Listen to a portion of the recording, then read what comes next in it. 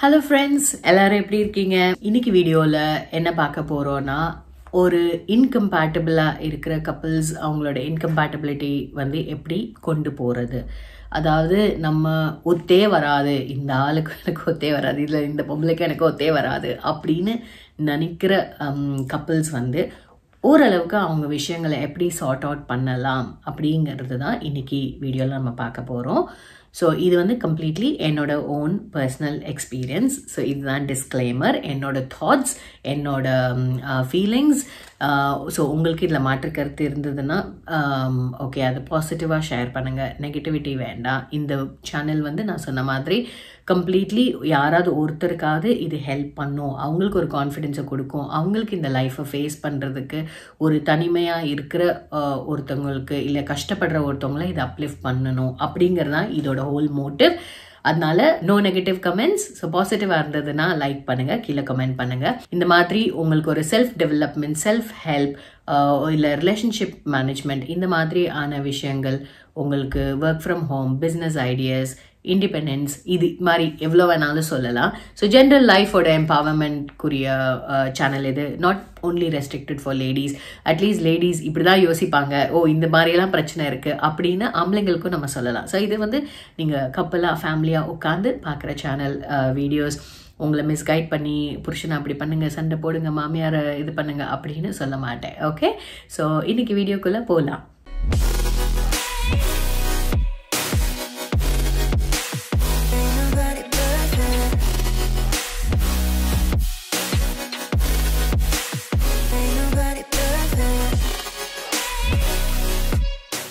So very first thing, நம்ம வந்து ஒரு இன்கம்பேட்டிபிலிட்டி, அதாவது ஒத்து வரல அப்படின்னு சொல்கிறதுக்கு முன்னாடி நம்ம எல்லாரும் யோசிக்க வேண்டிய ஒரு சின்ன விஷயம் என்னன்னா, நம்மளோட ஓன் பிளட் நம்ம அம்மா அப்பாவுக்கும் நமக்கும் ஒத்து போகுதா 100%. ஸோ நம்ம அம்மா செய்கிற எவ்வளவோ விஷயங்கள் நமக்கு வந்து பிடிக்காது, நம்ம அப்பா செய்கிற எவ்வளவோ முடிவுகள் வந்து நமக்கு அதில் வந்து உடன்பாடு இருக்காது. ஆனாலும் நம்ம அம்மா அப்பாங்கிறனால வாய மூடிட்டுருக்கோம், இல்லை சண்டை போடுவோம். அந்த சண்டை சரியாயிடும், ஏன்னா அவங்க நம்ம அம்மா, நம்ம அப்பா. நம்ம அண்ணா செய்கிற விஷயங்கள் நமக்கு பிடிக்காது. நம்ம அண்ணா ஒரு நல்ல ஹஸ்பண்டா டீப் இன்சைட் யோசிச்சு பார்த்தோன்னா நம்ம எல்லாரும் பரிதாபப்படுவோம், ஓ அவ்வளோ பண்ணுறாங்க, எங்கள் அண்ணா கஷ்டப்படுறாங்க, அந்த பொம்பளை நல்லவே இல்லை. ஸோ நம்ம எப்போவுமே ஒரு பயஸ்டான ஒரு நேச்சரில் தான் வந்து நம்ம இருக்கோம். ப்ளஸ் நம்ம ஓன் ஃபேமிலி, நம்ம ஓன் பிளட்டுங்கும் போது நமக்கு அந்த பண்ணுற தப்புகளும் பெருசாக தெரியாது, which is very common. So இந்த ஒரு விஷயம் மட்டும்தான் ஹஸ்பண்டாக இருந்தாலும் ஒய்ஃபாக இருந்தாலும் அண்டர்ஸ்டாண்ட் பண்ண வேண்டிய ஒரு விஷயம். அதாவது நம்ம own set of blood, so அந்த பிளட்லேயே இருக்குது, தான் நாளாட்டியும் சதையாதுன்னு சொல்லுவாங்க. ஸோ தப்பு பண்ணாலும் மன்னிக்கக்கூடிய மனப்பான்மை நமக்கு இருக்கும். அதையும் தாண்டி நம்ம யோசிச்சோன்னா நம்ம ஓன் ஒரு செட் ஆஃப் ஒரு லைஃப் ஸ்டைல், பழக்க வழக்கம், வளர்ந்த விதம், வளர்ந்த சூழல் எல்லாமே வந்து ஒரே மாதிரி வளர்ந்த நமக்குள்ளேயே இவ்வளோ டிஃப்ரென்சஸ் இருக்கும்போது ஒரு completely different set of experience, ஒரு completely different set of people, வளர்ந்த சூழ்நிலை, அவங்க ஃபேமிலியோட ப்ராக்டிசஸ் எல்லாமே வந்து அந்த வளர்ப்பு, அந்த ஃபேமிலி பேக்ரவுண்டில் இருக்குது. அப்படி இருக்கும்போது கம்ப்ளீட்டாக டிஃப்ரெண்ட்டாக வளர்ந்த ஒரு ரெண்டு பேரும் ஒரு ஒரு ஒரு காமன் பிளாட்ஃபார்மில் விட்டுட்டு வாழுங்க அப்படின்னு சொல்லிட்டோன்னா அது வந்து இட் இஸ் நாட் ஈஸி. இந்த சேலஞ்ச் வந்து ஜென்ரேஷனாக நம்ம எல்லாரும் ஜென்ரேஷனும் ஃபேஸ் பண்ணி வந்திருக்காங்க. பட் அந்த ஜென்ரேஷனுக்கு வந்து ஓரளவுக்கு லேடிஸ்னா இப்படிதான் அப்படின்னு போனனால மட்டும்தான் வந்து பிரச்சனை இல்லாமல் போயிருக்கலாம், இல்லை பிரச்சனைகள் பெருசாக வெளியே தெரிகிற அளவுக்கு சோஷியல் மீடியா எக்ஸ்போஷர் இல்லை, அதனால போயிருக்கலாம். ஓகே, இது எப்போவுமே இது எல்லாமே இருந்திருக்கு. பட் இந்த அளவுக்கு எக்ஸ்போஷர், இந்த அளவுக்கு அதை வெளியில் கொண்டு வர அளவுக்கு social medias and media channels இருக்கிறனால மட்டும்தான் இன்னைக்கு அது எல்லாமே வந்து பெருசாக்கி மிகைப்படுத்தி பேசுகிறாங்க. ஸோ இதில் வந்து நம்ம மெயினாக இந்த இன்கம்பேட்டிபிலிட்டி அண்டர்ஸ்டாண்ட் பண்ணுறப்ப இதுதான் first thing, very very crucial to understand. Totally different setup. For example, எங்கள் வீட்டில் ஏதாவது ஒரு பண்டிகை, தீபாவளி, பொங்கல், என்ன பூஜை எதுனாலும் சக்கரை பொங்கல் வச்சு என் அம்மா சாமி கும்பிடுவாங்க. என் ஹஸ்பண்ட் வீட்டில் என்ன ஃபங்க்ஷன்னாலும் கெடா வெட்டி ரத்த பொரியல்லாம் சாப்பிடுவாங்க. நான் அதெல்லாம் சாப்பிட்டதே இல்லை. ஸோ எனக்கு அது கல்யாணம் பண்ண புதுசில் ரொம்ப புதுசாக இருந்தது, ரொம்ப கஷ்டமாக இருந்தது டு அடாப்ட். அதுக்கப்புறம் ஓகே, அது அவங்க செட் ஆஃப் பழக்கம். ஸோ அவங்களுக்கு வந்து ரொம்ப கோவந்தது தலை தீபாவளிக்கு என் வீட்டில் சாம்பார் சாதம் போட்டாங்க என் ஹஸ்பண்ட்க்குன்னு. ஸோ இது வந்து it's basically two different people. இதில் என் ஹஸ்பண்ட் கோவப்பட்டிருந்தாதான் ரொம்ப ரொம்ப அன்ஃபேராக இருந்திருக்கும். But it's about the other people. Okay, அதை பற்றி நம்ம ஃபர்ஸ்ட் ஆஃப் ஆல் கவலைப்படக்கூடாது. கவலைப்பட்டாலுமே யூ ஹவ் டு அண்டர்ஸ்டாண்ட் இது 2 டிஃப்ரெண்ட் ஃபேமிலிஸ். நம்ம இந்தியாவை பொறுத்த வரைக்கும் it's marriage is never between 2 people. இது வந்து 2 ஃபேமிலி சம்மந்தப்பட்ட விஷயம். எல்லாத்துலேயுமே பார்த்தீங்கன்னா most of the divorces, most of the fights, என்ன சண்டை ஒரு ஹஸ்பண்ட் அண்ட் ஒய்ஃப்குள்ளே வந்தாலுமே அதில் டீப்பாக யோசிச்சு பார்த்தீங்கன்னா அதில் வந்து அந்த பொண்ணோ பையனோ அந்த கன்சர்ன் பீப்புள் பண்ண தப்பு வந்து பேர் மினிமமாக இருக்கும். இன் rare cases, most of the 90% of the cases அது வந்து சொசைட்டி அண்ட் ஃபேமிலியோட இன்ஃப்ளூயன்ஸ்னால தான். ஓ அம்மா அப்படி சொன்னாங்க, ஓ அப்பா அப்படி சொன்னாங்க. ஸோ இந்த மாதிரி அதர் ஃபேக்டர்ஸ் மட்டும்தான் அதில் இருக்கும். ஸோ இதுதான் வந்து நம்ம செகண்டாக அண்டர்ஸ்டாண்ட் பண்ண வேண்டிய விஷயம். என்ன டிஸ்கஷன், என்ன பிரச்சனை வந்தாலுமே is it the actual person, இந்த பொண்ணோ பையனோ பண்ற தப்புனால மாத்திரம் இந்த இஷ்யூ நடக்குதா, இல்ல is it because of external factors? Okay, so இது 2 நாளுமே வந்து what ever is be the factor. So first thing நம்ம என்ன அண்டர்ஸ்டாண்ட் பண்ணோம்னா 2 பேரும் வளர்ந்த சூழ்நிலைகள் வேற, அவங்களோட லைஃப் எக்ஸ்பீரியன்சஸ் வேற. சின்ன பிள்ளையிலேருந்து நம்ம மைண்ட்ல ஃப்ரேம் பண்ற எல்லா பிலீஃப்ஸ் அண்ட் சிஸ்டம்ஸ் வந்து நம்ம அம்மா அப்பா, நம்மளோட வளர்ந்த சூழ்நிலை, நம்ம ஸ்கூல்ஸ் இதெல்லாம் திணிச்சது மட்டும்தான். அது வந்து நம்மள அறியாமலே ஒரு சப்கான்ஷியஸ் ஸ்டேட்ல நமக்கு ரொம்ப ஸ்ட்ராங்கா பதிஞ்சிரும். அது வந்து அதை விட்டு நம்ம வெளியே வர்றது ரொம்ப ரொம்ப கஷ்டம். ஸோ நம்ம அதை விட்டு கம்ப்ளீட்டாகவும் வரமாட்டோம். பட் அந்த ஒரு பார்ஷலி அந்த இன்னொரு நியூ சிஸ்டம்குள்ள அடாப்ட் ஆக நம்மள அறியாம there will be ஒரு கைண்ட் ஆஃப் அன் இம்பேலன்ஸ். அந்த இம்பேலன்ஸ்னால மட்டும்தான் நம்ம வந்து சந்தோஷமா இல்லை, ஆனா எனக்கு பிரச்சனை இல்லாமல் வாழ்க்கை போகுது அப்படின்னு சொல்ற கேட்டகரிலாம் இது இந்த மாதிரி கேட்டகரிஸ் தான். They don't completely agree, they don't completely accept, but they adapt. அந்த அடாப்டேஷன் ஃபேஸ் வந்து அவங்கள காம்ப்ரமைஸ் பண்ணி, நிறைய காம்ப்ரமைஸ் பண்ணி போக ஒன்று அது கம்ப்ளீட்லி அப்படியே ஒரு ரியாக்ஷன் இல்லாத ஒரு பர்சன் ஆயிடுவாங்க. அப்படி இல்லைன்னா ரொம்ப அப்படியே அவங்களை சப்ரஸ் பண்ணி திடீர்னு அவங்க வந்து பவுன்ஸ் பண்ணுவாங்க. So it can be any extreme. So இதுதான் வந்து நம்ம அண்டர்ஸ்டாண்ட் பண்ண வேண்டிய first and foremost thing is completely different people. Okay, so இப்போ நம்ம கண்டுபிடிச்சிட்டோம், ஓகே இது வந்து இந்த மாதிரி டிஃப்ரெண்ட் சூழ்நிலை வந்திருக்காங்க, அவங்க வீட்டில் இது பிரச்சனை இல்லை, பட் நம்ம வீட்டில் இது பிரச்சனை. ஸோ ஆஃப்டர் ஐடென்டிஃபைங் இதுதான் இவங்களோட ப்ராப்ளம், இந்த பொண்ணு இப்படி பண்றா, இல்லை இந்த பையன் இப்படி பண்றா, இல்லை இவங்க ஃபேமிலி இப்படி பண்றாங்க.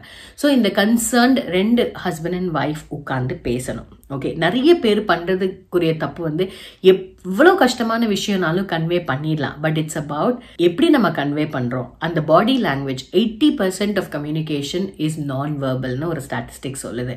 அதாவது நம்ம வாயில பேசுறதை விட நம்ம பண்ற அந்த செய்கைகள், நம்மளோட பார்க்குற விதம், நம்ம பேசுற விதம், இல்லை அந்த சூழல், நம்ம கொண்டு வர சூழ்நிலை, நம்ம நிற்கிறது, போஸ்டர்ஸ், எவ்வளோ விஷயங்கள் வந்து அந்த ஒரு கான்வர்சேஷன் லீட் பண்றதா இல்லையாங்கிறத வந்து டிசைடிங் ஃபேக்டர்ஸ். ஸோ இந்த ஒரு விஷயத்தை கன்வே பண்ணும்போது மேக் ஷுர் நீங்க 2 பேரும் கம்ஃபர்டபுளா இருக்கீங்க, இந்த டாபிக் பத்தி பேச போறோம்னு.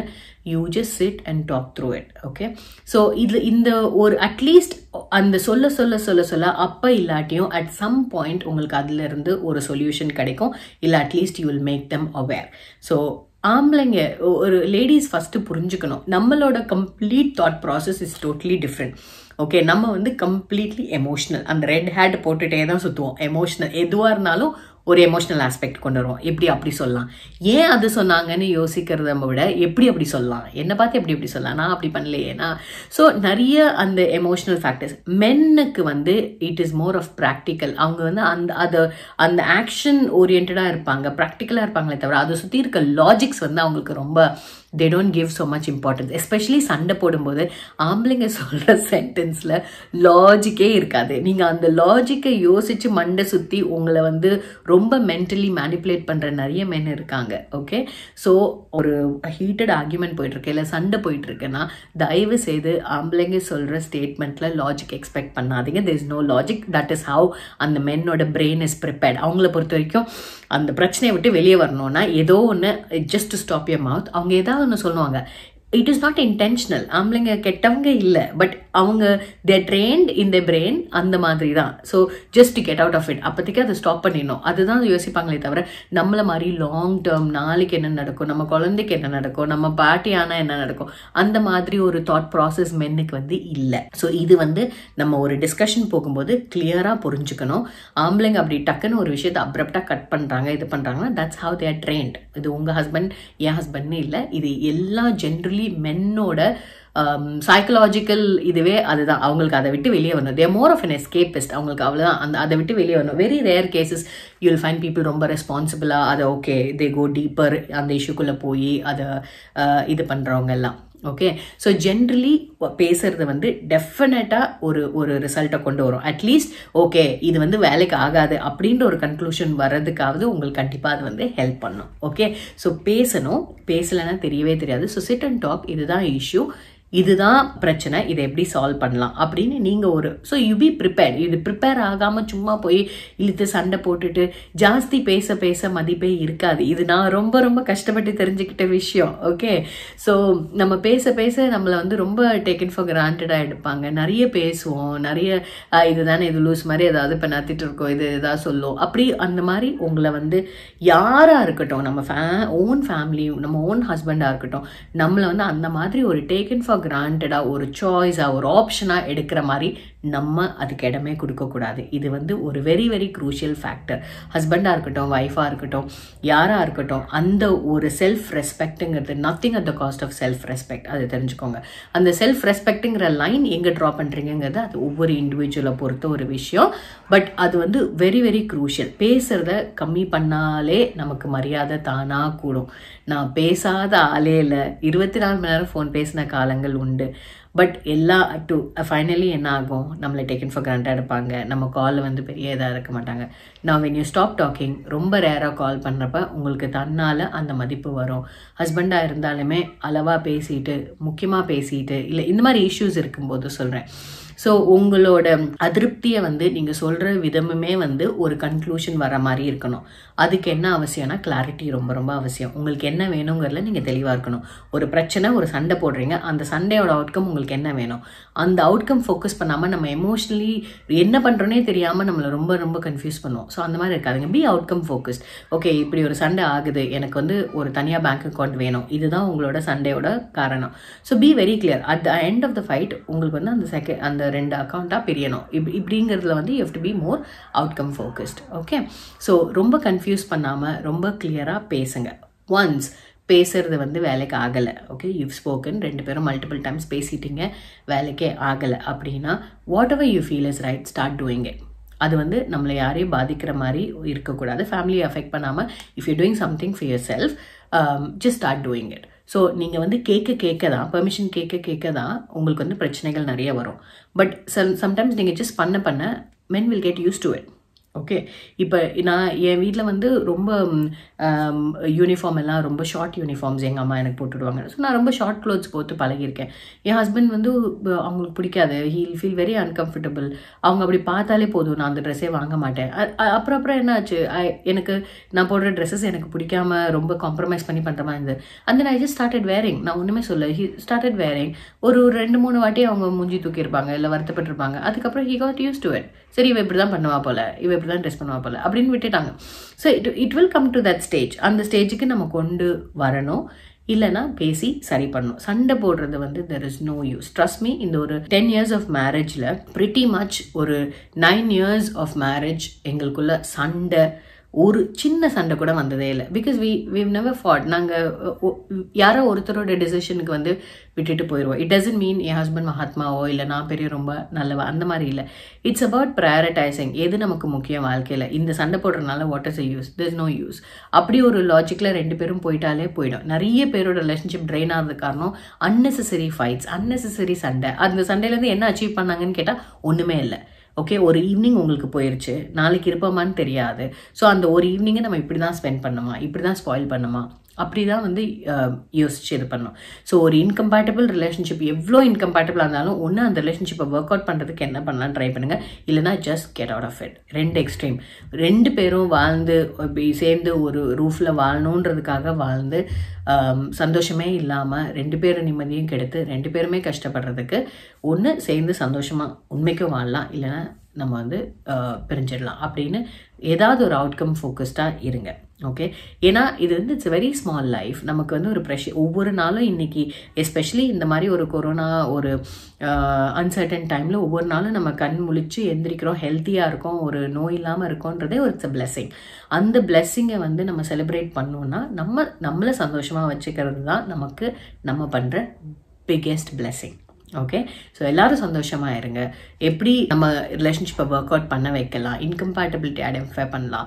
ஸோ இன்னொரு வீடியோ வந்து மோர் ரீசன் டுவர்ட்ஸ் இந்த ஜென்ரேஷனோட டிவோர்ஸஸ் பற்றி எனக்கு தெரிஞ்ச ஃப்ரெண்ட்ஸ் சர்க்கிள், எனக்கு தெரிஞ்ச எக்ஸ்பீரியன்ஸஸ் வச்சு நான் ஷேர் பண்ணியிருக்கேன். அதையும் செக் அவுட் பண்ணுங்கள். So ultimately we all should be happy, அவ்வளோதான். ஸோ எது ரைட் எது wrong, nobody has the right to decide. உங்களுக்கு ரைட்டுன்னு தோன்றது எனக்கு தப்புன்னு தோணலாம், எனக்கு தப்புன்னு தோணுறது உங்களுக்கு ரைட்டுன்னு தோணலாம். ஸோ அவங்கவுங்க லைஃப் சூழ்நிலைகளில் நம்மளை எப்படி சந்தோஷமாக வச்சுக்கலாம் அப்படிங்கிறத பார்க்கலாம். ஓகே, உங்களுக்கு என்ன குவெஷன்ஸ் இருந்தாலும் கீழே கமெண்ட் பண்ணுங்கள். இந்த மாதிரி வீடியோஸ் பிடிச்சிருந்தா சப்ஸ்கிரைப் பண்ணுங்கள். நம்ம அடுத்த வீடியோவில் சந்திக்கலாம்.